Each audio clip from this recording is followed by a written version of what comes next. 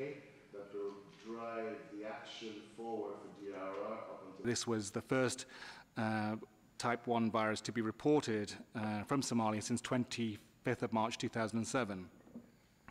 And this was found, the virus was isolated in specimens collected from a 32-month-old girl who became ill due to acute flaccid paralysis on 18th of April 2013.